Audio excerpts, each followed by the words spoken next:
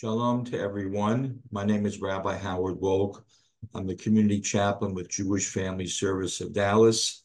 I work with Faith Presbyterian Hospice, and happy to share some thoughts with you. I hope this finds all of you well. On the Jewish calendar, we're now in the midst of the high holiday period, time of the calendar for personal introspection. We examine different aspects of our lives. We look into our relationship with God and into our relationship with other people.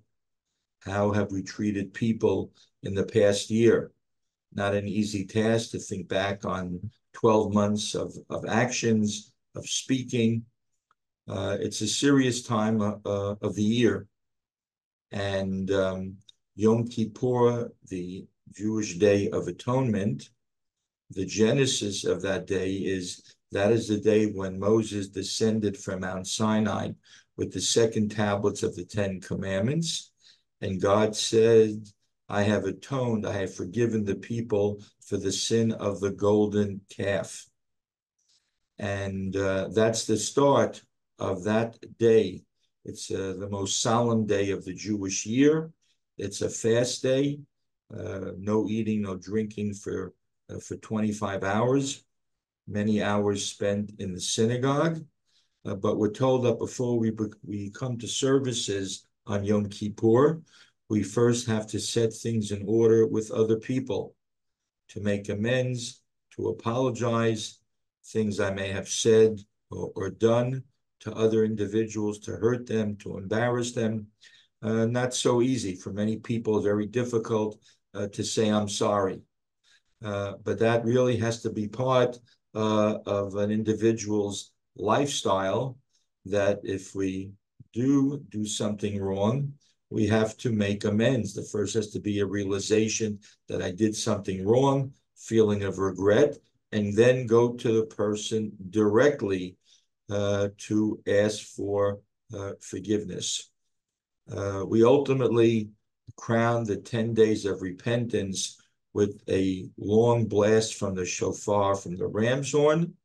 We literally and figuratively end the high holidays on a high note, and it signifies our confidence that if our prayers were offered with sincerity, God, who is compassionate and merciful and loving, will in fact forgive us for our sins. But things we did to other people, we have to correct them with other people. So we've celebrated, as I speak to you, the holiday of Rosh Hashanah, the Jewish New Year. We're coming up to, in a few days, Yom Kippur, the Day of Atonement. And 5 days after the Day of Atonement is the holiday of Sukkot, the Feast of Tabernacles, a very festive holiday, punctuated by our dwelling in Sukkot, in booths, temporary dwellings that people put up in their backyards. And this booth, sukkah in Hebrew, becomes our home for all the days of the holiday. We have meals there, we entertain people there. When my children were young and at home, there's usually a baseball playoff game or a football game during the intermediate days of the holiday when we could watch TV. So I'd bring out a battery-operated television to the sukkah to watch the ball game. This the Bible tells us that it was in these booths, these tabernacles, that God had the Israelites dwell during the 40 years in the desert.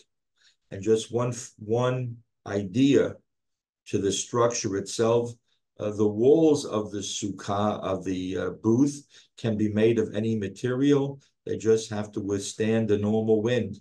So many people buy prefab sukkahs made out of canvas, and there's piping, and 1, 2, 3.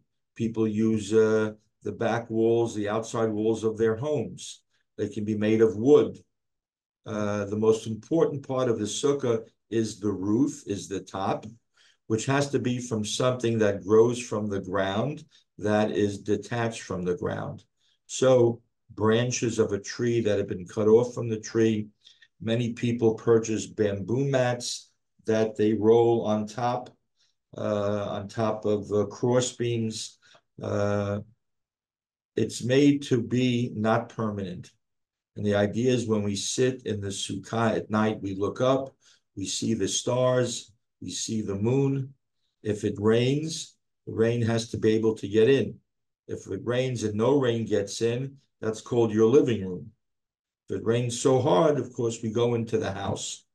But when we look up, we see the sky. The first night of the holiday is the brightest moon of the year, what the farmers call the harvest moon. You can literally read by the moonlight. And the idea is when we look up, we see the moon, the stars, we see the sky during the day. We are reminded of God's presence over us. We are reminded of God's protecting us, of God's blessing. And that's important for every human being, no matter where he or she is in their stage of life, whatever their situation, they should never overlook the blessings that God gives to us. We should always remain positive. Certainly, there are a lot of negative, bad things happening in the world today, but it behooves us to remain hopeful and positive. And so I want to thank everyone for your attention. I want to wish everyone a happy and healthy New Year, and all the best to you and your families. Shalom.